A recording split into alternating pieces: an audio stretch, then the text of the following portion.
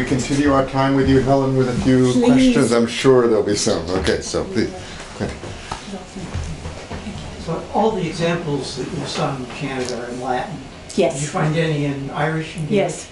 This particular tradition, it's all in Latin, but the stories, like the manuscript that I was quoting from, the Book of Lismore, that is in Irish. So the medieval sources, most of the liturgical ones were Latin because the liturgy was sung in Latin. So the chants are recorded in Latin, but some of the stories are recorded in Irish. And what's really interesting is that the resonance between them means that they were coming from the same cultural world. And the movement between Irish language and Latin was a very fluent one. We have lots of examples in the liturgical manuscripts of Latin, like some of the examples I gave, like the Antiphonary of Bangor, the Stowe Missal, where there'll be little incipits or explanations in the Irish language. So there was an expertise that moved very easily across the two languages. Yeah.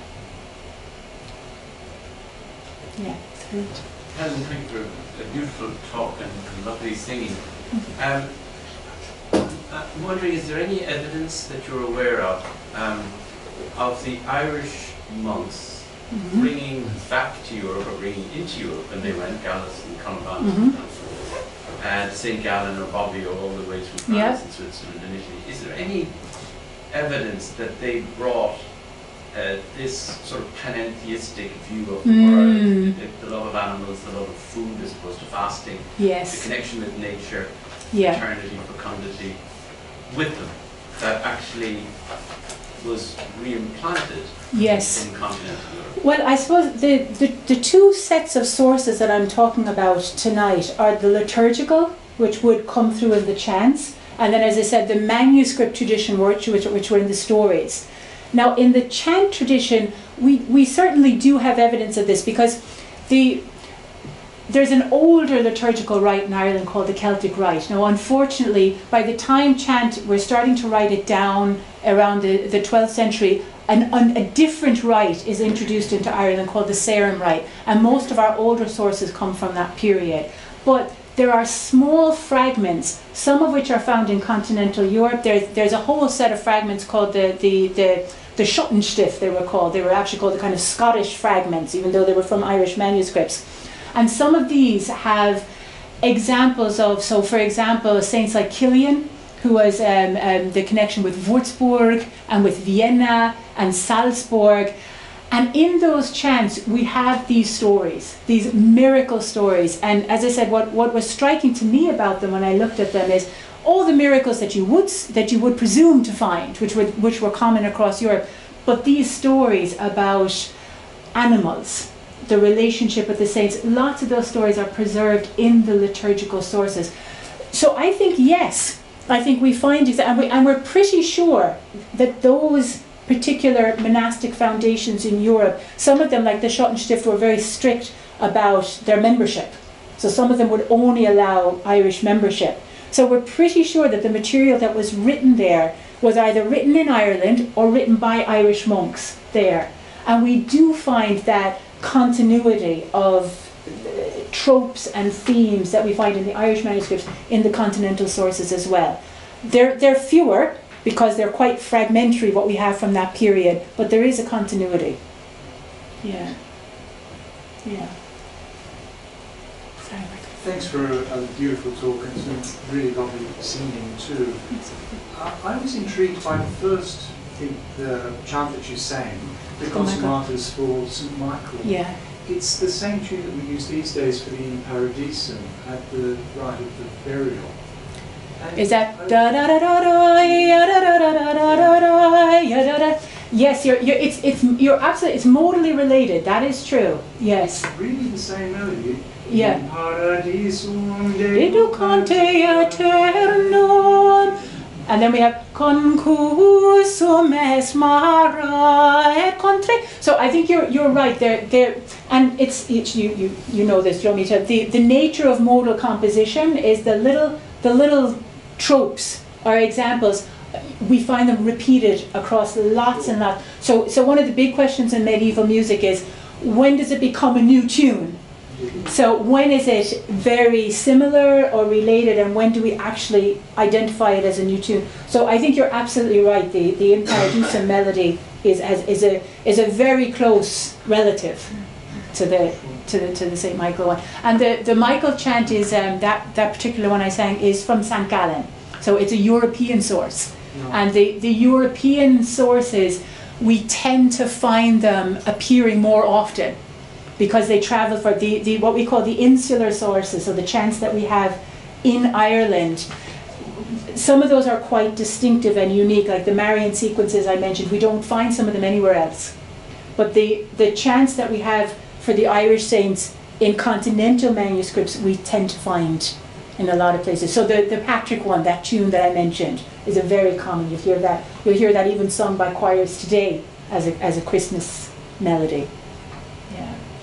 Just a completely, not entirely unrelated question, but something to do with the question about Latin, and Latin almost always being used in this period as a foreign language. Wherever it is, it's going to be pronounced in different ways. Yes, yeah. And I wondered if you'd experimented with Irish ways That's of pronouncing. And I mean, one thing we can be sure of is that 14th and 15th century Irish chant pronunciation, it wouldn't have been the kind of universal Italianized chant that we use today. Fine, but that doesn't really give us much of a clue about how it might have been. Yes. And I just wondered if you'd experimented. It's a very when I sing with the ensemble that I sing with, we tend to use a kind of Frankish pronunciation, which I actually didn't use tonight because I said I think she doesn't know how to pronounce Latin at all. So when I sang the St. Michael chant, descende bate cielo. So we would sing descende bate cielo. So we'd use a kind of as I said, a kind of a Frankish Roman pronunciation, because we are reasonably sure that a lot of continental Europe was singing Latin in that way. Now, how it was being sung in Ireland at the time, where we have, as I said, one of the really challenging things about the Irish sources is we have texts from the Celtic Rite. We have descriptions about how they were sung, but we don't have notation until after the Rite had changed. So we know that very last chant that I sang, one of the reasons that we presume it's a very early Irish composition is that it's quite distinctive. It uses something that we find in a lot of Irish poetry. It's got a lot of assonance, a lot of alliteration, and some scholars have used those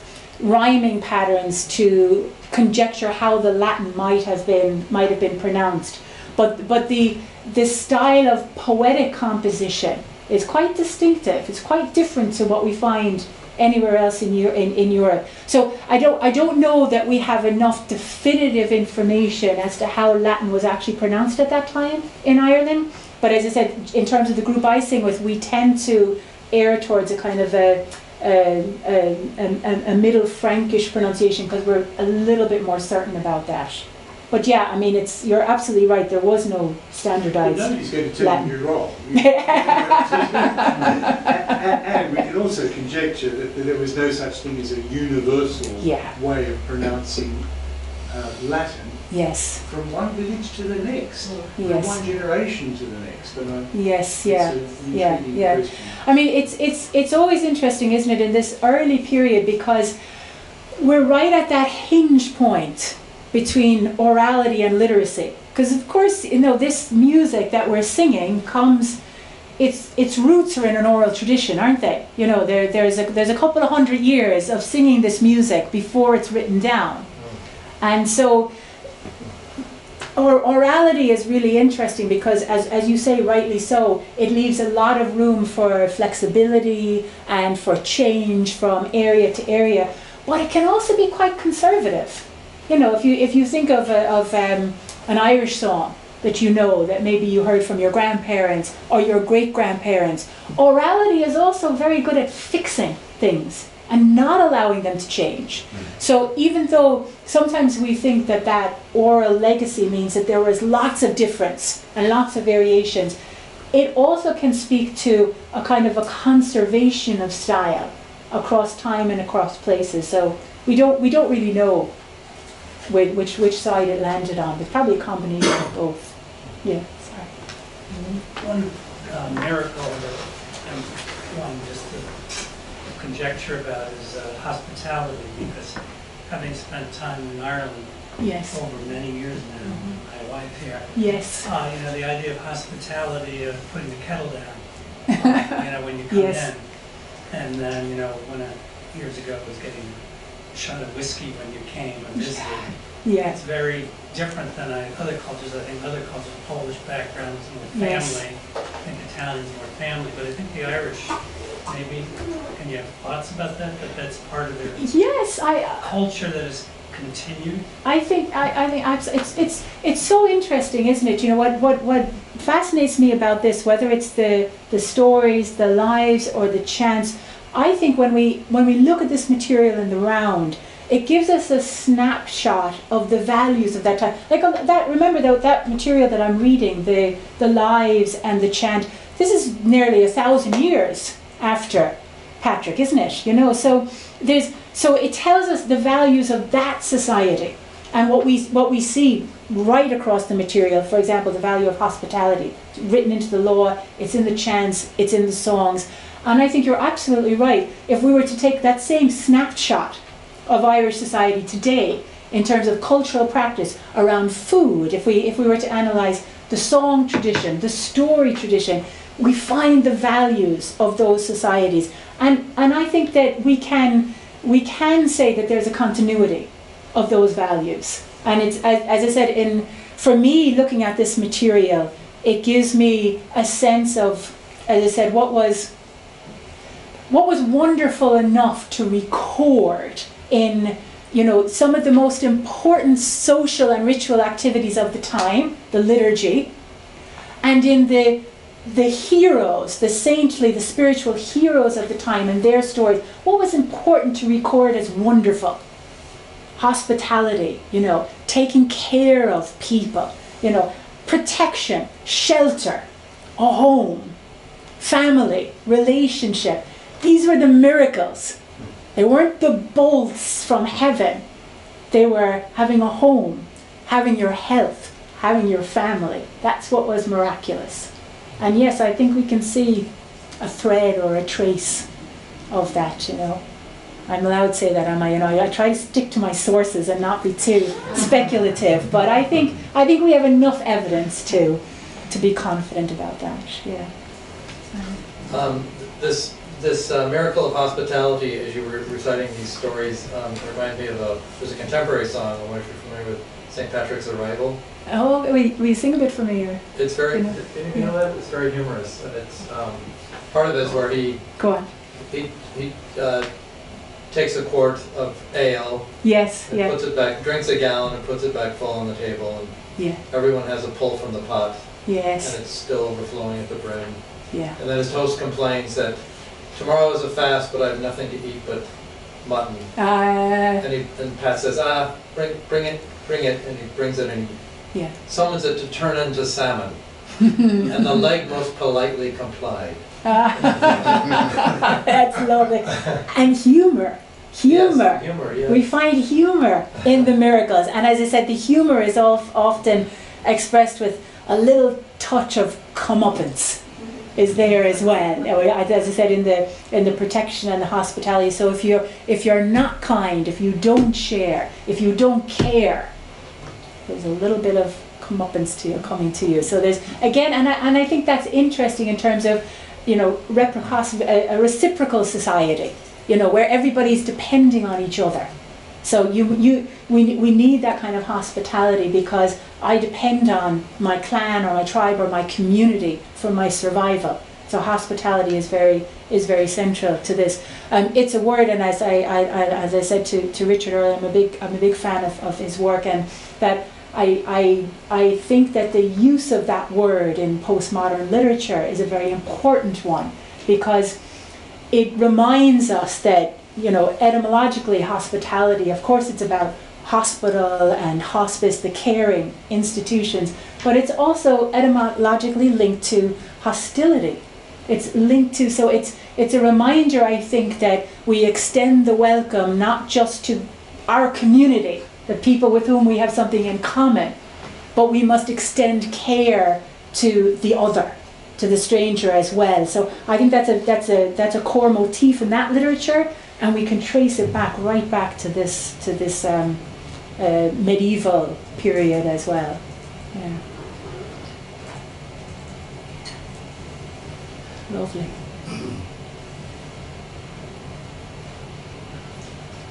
How much use, so the melodies that I heard you sing, they didn't feel very Celtic. Yeah, that's, very interesting. Was are there places where those those melodies start to show up, or? I think that's, I actually did a workshop in, I was in Bloomington in Indiana recently, and it was billed as kind of Celtic music, and I think people were utterly disappointed when I came in, because they were there, what, this doesn't sound at all Irish. Or, so I think that the kind of melodic associations that we often think of as Celtic come from a much later period.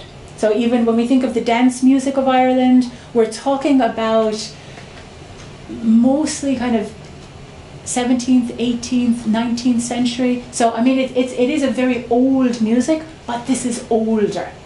Right.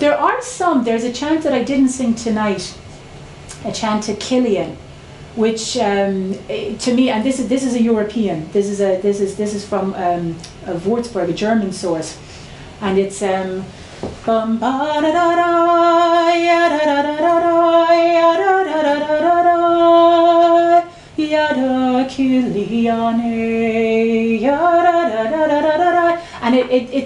it's quite related to the contemporary song. Reminds me of the She Moves Through the Fair. Do you know that one? Yes. And so there are some of the older chants where we find melodic similarities, but the kind of modes that we associate with Irish music tend to come later. This is liturgical music. So this is music that was functional. You know, it was to bring a ritual through its paces. So what I was singing to you tonight were often the kind of musically interesting bits, the little antiphons, but there'd be long psalm verses in between a lot of these. So it comes from that liturgical side of the tradition, and what we often think of now as Celtic music comes later. I would say that, sorry, not to interrupt you, just so that I don't forget, the one exception to that is in the Seanos tradition has all of these songs of lament. These are particularly like the lamentations around Mary, the Queen, the lament of the three Marys, the seven sorrows of Mary, the seven joys. That's medieval. That's a medieval tradition, and we find those what we call numerical songs right across Europe. So it is possible that some of those are older. Certainly the texts are, and it's possible that some of the melodies are. But the other material comes later than this. Do you know how much later? The dance music would be that we have, say, the earliest examples we have in collections really begin around 17th, 18th century. And this music that I was singing, by the time this is written down, this is probably already a couple of hundred years old. Right. So it's very old.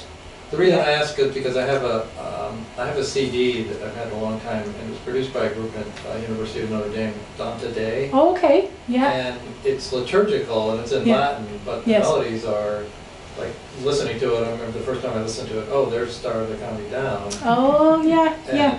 And do you know, was it kind of contemporary music they were singing, or historical? I'd have to yes, because I know that there's a folk group in Notre Dame who do a lot of Celtic liturgical music, but it would probably be more contemporary composition in a Celtic style. If it's that group, I'm not sure. It could be. I could share it with you. Yeah. Thank you. Yeah, lovely. Yeah. Just the fact that there's, offices of any sort to St. Brigid is quite spectacular, because most of the hymns we have are written in a more patriarchal culture, so there must have been something pretty special about Brigid that they thought, well, it's worth singing about this one. Yeah, it is spectacular, and also the kinds of stories that have been preserved in the office and in the stories are quite radical, because, as I said, I gave a couple of examples, but of all the saints, the stories around Brigid are the ones that connect the pre-Christian with the Christian most consistently. And that is, as I said, the link with a kind of a Druidic culture and Brigid's interaction with that, the metaphor of fertility and lactation and that material, but also, you know, those stories about how actually Brigid was ordained a bishop, you know, so these are in the offices. These are in the liturgical chant, some of these, you know, because so much of this has survived in folklore that I think very often people don't realise that they're in our medieval sources, they're in the liturgy. And one of the things that I find quite intriguing about the saints' offices is when this new rite came into Ireland, and it was part of, in the 12th century, it was part of a whole standardisation of liturgy. And so a liturgical form came in from Salisbury, the Sarum Rite, right across Ireland, and pretty much over time eradicated the Celtic rite, except for the saints' offices. And why was that? Because imagine you bring in a whole new rite from another culture, another country. It'll have the liturgical cycle, it'll have Christmas and Easter and Pentecost and Ascension, but what it won't have are the local saints. So where did those offices come from? Did they say, oh, we have this new rite, we better write a few new offices for the saints? Or much more likely, did they say, hang on, we already have those, so let's bring those in. So even though these saints' offices are in the Sarum Rite, there's a lot of evidence to suggest they are our oldest liturgical layer, so that they might capture something of an earlier tradition that we don't find. There's some really great work done by some Irish-American musicologists like Patrick Brannan and Sarah Gibbs who have talked about these saints' offices. So they're very tantalizing, because they are very probably a trace of an older liturgical tradition, and to have a female saint that is very dominant in that tradition, and also the number of sources that she appears in. Now she appears in, you know, that's often can be an indicator of things as well, can't it? You know, if it's one source, it, you know, could be interesting, but if it's in several sources, it was more than interesting, it was widespread. And she appears in a lot. Yeah. Was there any music that actually came down from the Book of Kells, from the Druids, that still survive? Any music? Yeah. No, unfortunately, and this is a source of great frustration to musicians. And I as I said, I teach a program in the University of Limerick. I teach a program in ritual studies. I don't think a year goes by when a student doesn't come in and say, I want to do my thesis on Celtic chant. Tell me the sources. And every year I have to say, sit down. You're going to be very disappointed. We do not have notated. Now, as I said, all is not lost. We have texts. We have a huge number of texts, in actual fact, from the pre-Sarum Celtic period. Very intriguing texts. For example, in the Irish material, there's very strong evidence of a tradition of hymn singing, which might seem not very exciting to you, but I'll tell you why it is. Hymn singing was a feature of the Eastern Church. It wasn't so much a feature of the Western Church. One of the oldest Eucharistic hymns that we have in the Western Church comes from an Irish source, but we have the text. So what we, as musicologists, what we try to do is we have later sources that have melodies, and we try to say, well, what would happen if we match that with an earlier text? But the actual music of the Celtic rite, if we have it at all, I think there's like really compelling reasons to think that we have it in the saints' offices. I think that's where the trace resides. So Yeah, so the Book of Kells doesn't actually have any music in it, so it's more of a gospel book, and it has, of course, these extraordinary illuminations. And as I was saying there, one of the things, I think if you look at these as a composite, if we look at text, we look at the visual imagery we have, we listen to the songs we have, and we combine those, we can make informed conjecture about what that world might have sounded like. Yeah. What that world might have okay? sounded like. There we go. I'm looking for something to write. Yeah. Stay for a minute, please, because I think we want to thank you with the warmth that's in our hearts and the smiles in our faces and in our hands.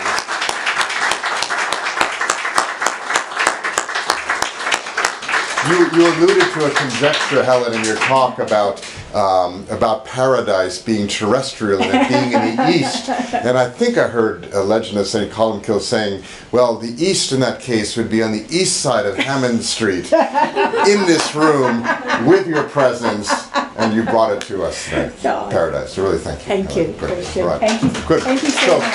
Please stay and enjoy a little more conversation. I know you're traveling, you may have to slip out at a certain point here, but for the rest of it, coffee and some brownies, and please stay and enjoy each other's company. So, and Sheila, again, the next Gaelic, March 19, right? There we are. Thank Good. you. Thank you.